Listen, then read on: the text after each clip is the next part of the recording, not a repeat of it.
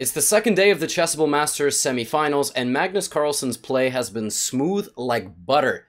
And in this game, which I'm about to show you, he needed to win with the black pieces to knock out Ding Liren and make it to the finals. Let's see what happened.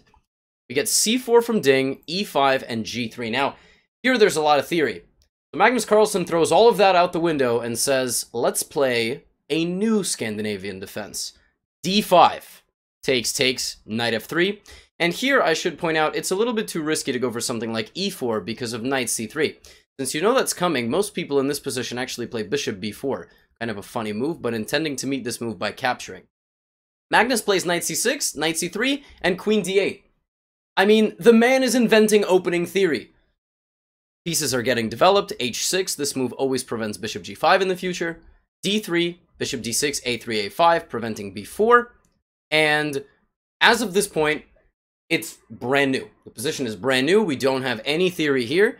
Castles, bishop b2, centralizing the rook with rook e8, rook c1, and again, more development. Now, what I should say about these positions, these kind of c4, e5 open positions with a d-pawn trade, is that black would like to accomplish something like this to trade off the bishop, and potentially play on the queen side, sometimes looking for an e4 break. Play is flexible. White plays h3 to meet this plan with the move king h2. Very common idea, actually. h3 and then king h2. So we get knight d4, and this is a transformation of the position by Magnus. He's basically all fully developed. He can continue to play waiting moves, but instead chooses knight d4, inviting this kind of a trade, which it's just good to know in general what what trades do for the position. When this happens, the light squared bishop is extremely strong. The rook is strong. The bishop looks both ways. The knight is hit, but when this knight moves, the rook is going to be open, the bishop's going to be open. So a very committal move here from Magnus. Ding says no thank you. I'm going to move my knight back. I'm going to open up my bishop this way, and instead of allowing you to, trade the way you want and open your rook, let's keep it closed.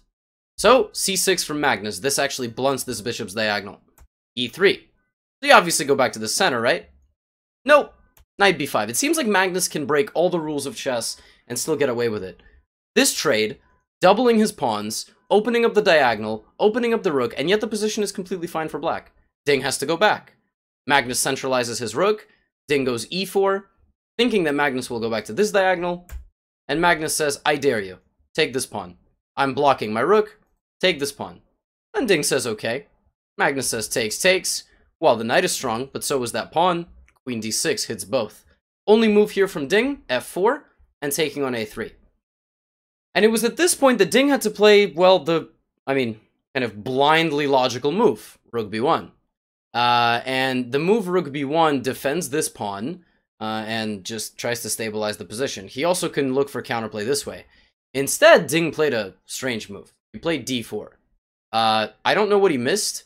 He might have just thought that he was trying to get to d5, but after takes queen d3, Magnus is just up a pawn. And d4 is hanging. So Ding plays d5. Magnus plays rook c8, offering a trade of rooks. Top engine move, by the way. Trying to simplify. Not even a4. Rook c8 is the best move, because you prevent rook c7 coming here. Ding plays d6. Now Magnus says, gotcha. Rook d8. That's why you should never be afraid of moving a piece to the exact square it just was if the position has changed. It's obviously not good to shuffle endlessly, but this is completely fine because now you have a target. Ding says d7, expecting rook e7 from Magnus. Magnus says, nope, I could just take that. What? What about this move? That knight used to cover that square.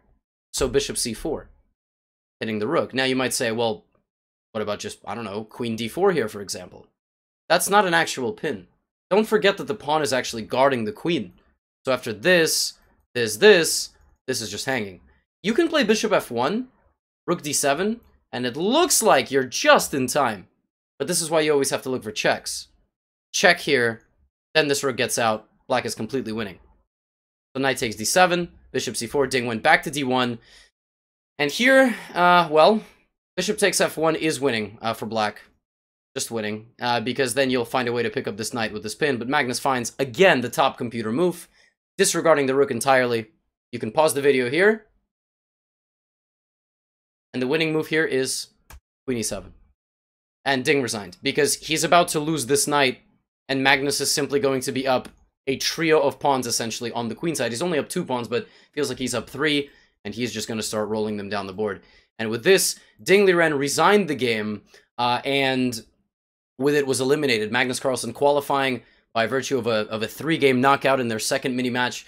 He's in peak form. I mean, he's playing fantastic chess, creating openings. I should tell you that I found nothing even clearly wrong, by the way, with this. I found nothing clearly wrong. Maybe Magnus knows the answers, but you want a new opening? G3. You gotta go D5. Give it a shot. I wonder if we'll be seeing this in top level in top level events. But yeah, wow. What can I say, huh?